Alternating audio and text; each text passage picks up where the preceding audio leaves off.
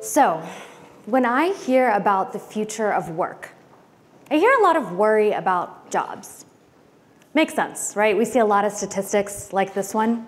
50% of all the activities that people do at workplaces today could be automated with technology we already have. So what does that mean about where we're going? But, we're worried about the truck drivers. We're worried about the bank tellers. Here's a new one. You can now be worried about baristas. This is an automated coffee shop in a mall in San Francisco. But here's the thing. I think that we are already seeing a lot of impacts on jobs, changing jobs, that make it so that Americans aren't keeping up with where they need to be anyway, right? If you look at this graph, you can see that while productivity has gone up over the last 30 years, GDP, our collective wealth, has continued to go up. Incomes have flatlined, right? Americans aren't keeping up with what's going on. And when you think about what we were promised with jobs, you can see the same thing, right? It used to be you could get a job and be promised a 401k, promised healthcare for you and your family, maybe even a pension. You knew that every year you'd get a raise, and if you stayed in that job long term, you could move up the ladder. But I think that one of the impacts that technology is having on our workplaces is that they're no longer communities. They're becoming transactional, right? We're continuing to exchange small amounts of labor for small amounts of cash. So think about it this way. When I am taking a Lyft, I'm rating my driver every time I finish a ride, right? And that makes sense. They want to make sure that they know, Lyft wants to make sure they know how my experience is. Did my driver do a good job? It's basic customer service. But I think that this is actually changing the way that we think about our relationships with each other more broadly, right? Our relationships are becoming more transactional with our workplaces. If you look at the new options that Lyft provides for ratings, now I'm not just rating my drivers as I tip them. I'm also telling Lyft whether my driver was a good driver. Did they have a clean car? Did we have a fun conversation? So I'm starting to tip my drivers based on the value of the conversation that we had. Okay, so it starts with rating drivers on conversations now, but at what point do we get to the point where we're rating people based on every interaction that we have? Okay, so that's where we are today. We're rating folks. This is the trend. So what does that mean for the future of work? Doomsday prepping. I'm serious. Okay, so we're going to spend the next 6 minutes that we have together. I've got a Prepping 101 slide from the Prepper Journal. I want to introduce you to the Survivalist Mom. She's got an excellent blog, good for prepper kids. And there's even a show on National Geographic called Doomsday Preppers. Yes, I see we have some fans. Okay, so I actually can't teach you everything there is to know about prepping in the next 6 minutes. But I bring up preppers because I actually think that this is the future of our transactional relationships. Preppers are transactional relationships taken to the extreme. So if you're not familiar with doomsday preppers, essentially they're a community of folks who are preparing for apocalypse. That could be climate disaster, or an EMP attack, or zombies, obviously, right? And the plan is to prepare for the future by building skills. So you need to take a carpentry class, or you need to learn food preservation techniques so you can join a prepper community for safety. But the thing is, joining these prepper groups is like a job interview, okay? They're not gonna let you in unless you have a skill that they need. So according to preppers, the future of work is making sure that you have skills that you can trade for security. The problem is that I think that when we talk about skills and automation and technology, instead of talking about the future of work, we're actually talking about the future of jobs. Okay, so what is the point of a job? A job gives me economic security, financial stability, right?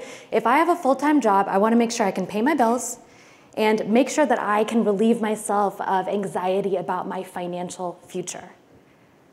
But let me ask you this. What is your life's work? Is your life's work different from your job? Are there people who do valuable work that don't get paid for it?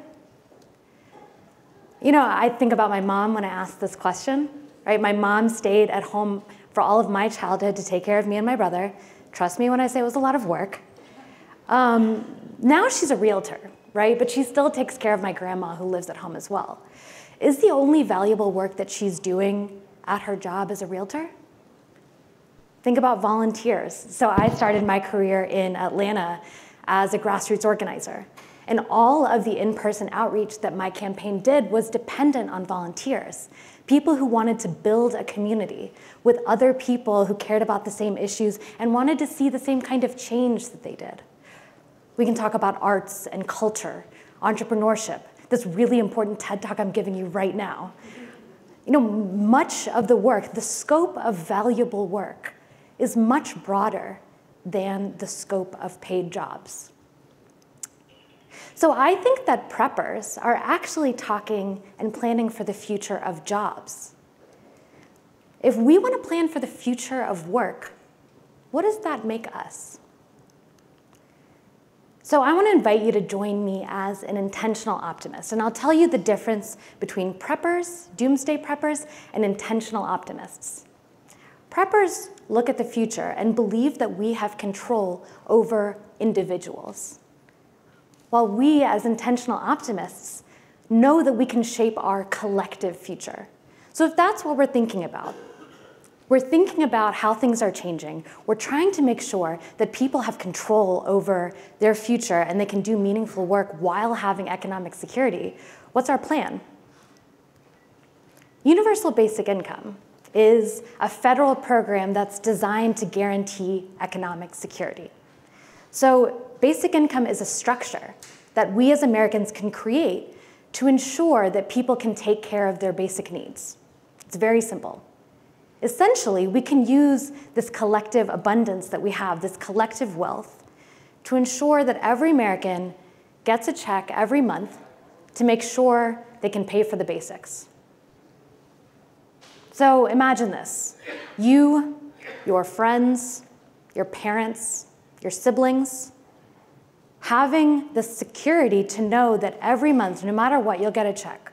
Let's say it's $1,500, to make sure you can pay for those basics that need to be taken care of. Imagine the opportunities that that would open up. Now, basic income isn't meant to be a substitute for work or for jobs, not at all, right? Basic income gives us the security, the stability, and the freedom to choose what we're doing with our time. Think of it as a platform. Basic income provides Americans with the economic security to weather transitions and times of change, while also giving us all the peace of mind that too few of us have. Basic income gives us the chance to walk away from bad jobs. It gives us the chance to fight for better ones. And it gives us the option to choose to spend our time on work that is valuable. Basic income recognizes our right to dignity without asking us to prove our own worth. So here's what I want to leave you with. Work is about the collective, while jobs are about the individual. The future of work is about us. It's about our relationships to each other and the world. Jobs are a means of supporting ourselves as we get there. Preppers will convince you that the only control that you have over the future is individual, right? You better take that hunting class and hope that you can find a group that will let you join. I'm hoping instead that you'll join me as an intentional optimist. We have control over the structures that shape the future, and there's no doubt that we are stronger together. So let's fight for the future of work with universal basic income. Thank you.